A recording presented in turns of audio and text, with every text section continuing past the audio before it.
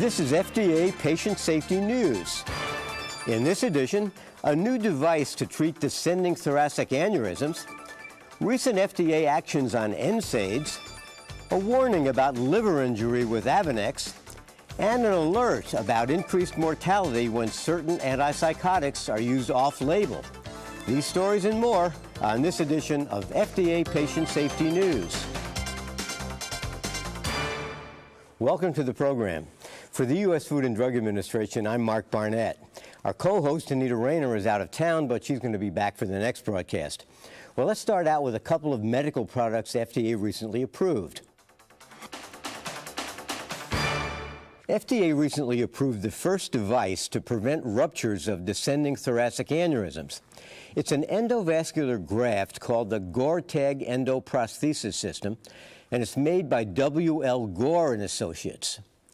Descending thoracic aneurysms have traditionally been managed either with antihypertensive drugs or by open surgical repair. This GORE-TAG graft can provide an alternative to these treatments. Now, using the device is less invasive than conventional surgery, but it still requires regular follow-up and testing to monitor the success of the treatment over time. The GORE-TAG system consists of an endovascular graft made of expanded polytetrafluoroethylene and an outer metal stent. The endovascular graft is delivered by a catheter that's inserted into the femoral artery in the groin. At the site of the aneurysm, the graft is deployed, and then it self-expands to the diameter of the aorta, and that excludes the aneurysm and relines the artery wall. This can prevent further growth and possible rupture of the aneurysm. FDA approved the device based on review of 2 clinical studies of approximately 200 people. Study results showed that aneurysm-related deaths were lower in patients who had received the endoprosthesis than in the surgical control group. FDA is requiring the company to conduct additional studies to evaluate its long-term clinical performance and to assure that when the device is used in the large general population, its safety and effectiveness are going to be comparable to the clinical trials. FDA recently approved a new cranial sealing system for dura mater surgery to prevent CSF leakage from the incision site. The product, which is used as an adjunct to suturing, is called the DuraSeal Sealant System, and it's manufactured by Confluent Surgical Incorporated. This is the first device that's specifically approved for this purpose. Until now, surgeons have used a variety of approaches to prevent spinal fluid leakage, such as oversewing the area or packing the area with other tissue. The DuraSeal system consists of 2 solutions and an applicator. The solutions mix in the tip of the applicator as the product is being applied, forming a hydrogel that seals the dura mater. The gel biodegrades in 4 to 8 weeks, which is enough time for healing to take place. DuraSeal should not be used in confined bony structures where nerves are present because the swelling of the hydrogel can result in neural compression. The manufacturer will continue to study the DuraSeal system to further investigate infection rates and to compare the device to existing methods of preventing CSF leakage. On April 7th, FDA announced several important changes that pertain to the marketing of NSAIDs. FDA has asked that one product be withdrawn from the market and is requiring stronger warnings in the labeling for the other products. In a sense, this is a continuation of the process that began several months ago with Vioxx. You'll recall that Merck withdrew that product from the market because of concerns about adverse cardiovascular events. These later actions are being taken because of concerns about other NSAIDs. Now, it's important to understand that the new actions don't just apply to COX-2 selective inhibitors. They apply to both the COX-2 inhibitors and to other non-selective NSAIDs, and they apply to both prescription and non-prescription products. FDA asked the manufacturer of one of the COX-2 inhibitors, Bextra, to withdraw it from the market, and people may be wondering why that particular drug. Well, the answer is that the decision was based on concerns about cardiovascular events and also about serious skin reactions. In deciding about Bextra, FDA noted the lack of adequate data on the cardiovascular safety of this drug when it's used chronically, and also reports of serious skin reactions, including deaths. Another factor in deciding to ask that Bextra be withdrawn was the lack of demonstrated advantages of Bextra over other NSAIDs. That leaves just one COX-2 inhibitor, Celebrex, still on the market. Why is that?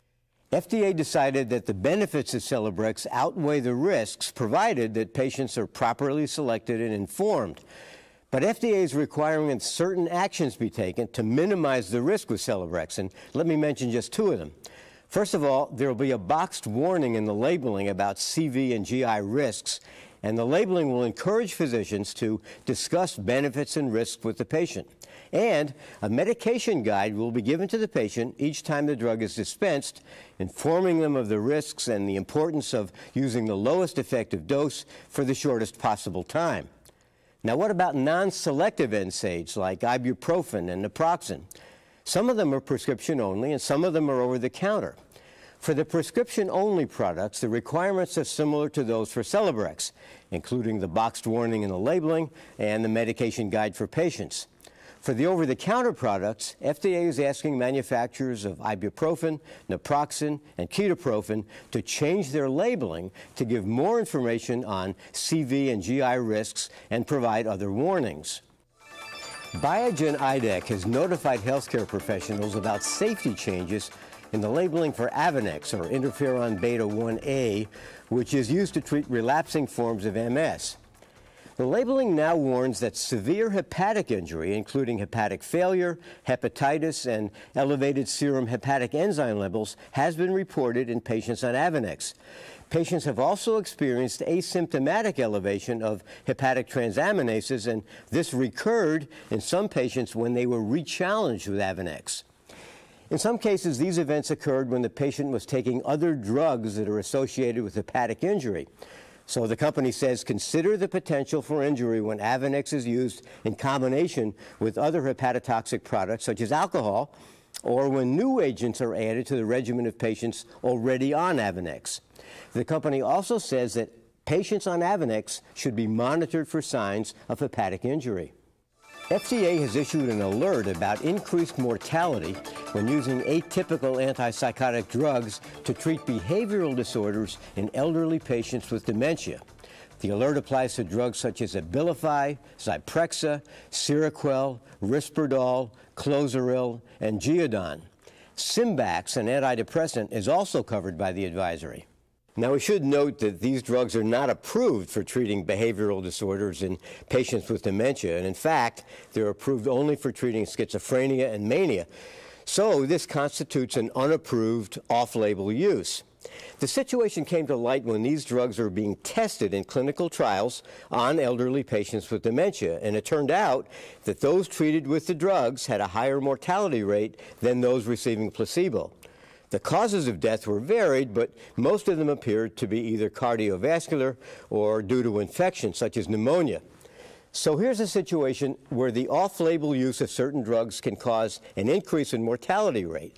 It's important that physicians know about this, and so we've asked the manufacturers of these drugs to add a boxed warning to the labeling describing the increased mortality risk. The labeling will also state that these drugs are not approved for treating behavioral symptoms in elderly patients with dementia.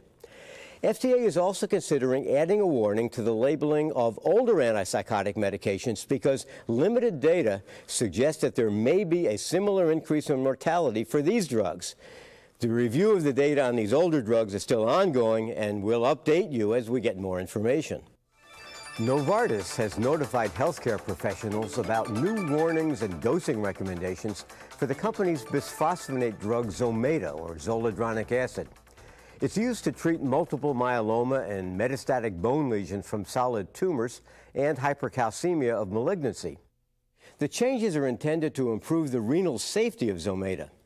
The revised labeling includes an additional warning regarding patients with pre-existing renal impairment who are undergoing multiple treatments with Zometa and other bisphosphonates because those patients may be at increased risk of renal deterioration.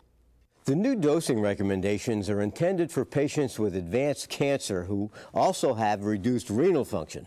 That is, those patients whose baseline creatinine clearance is 60 milliliters per minute or lower. The revised labeling stratifies the recommended Zometa doses for patients with mild and moderate renal impairment according to the baseline creatinine clearance rates. The company recommends that during Zometa treatment, serum creatinine be measured before each dose, and that treatment should be withheld when there's evidence of renal deterioration. You can find more specific recommendations on adjusting dosing levels on our website. Here's news about a contraindication when prescribing combination antiretroviral therapy in treating HIV infection.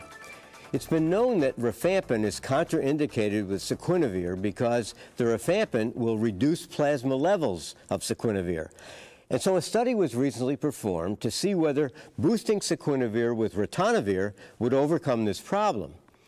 But when healthy volunteers in the study were given rifampin along with a combination of saquinavir and ritonavir, 39% developed significant hepatocellular toxicity.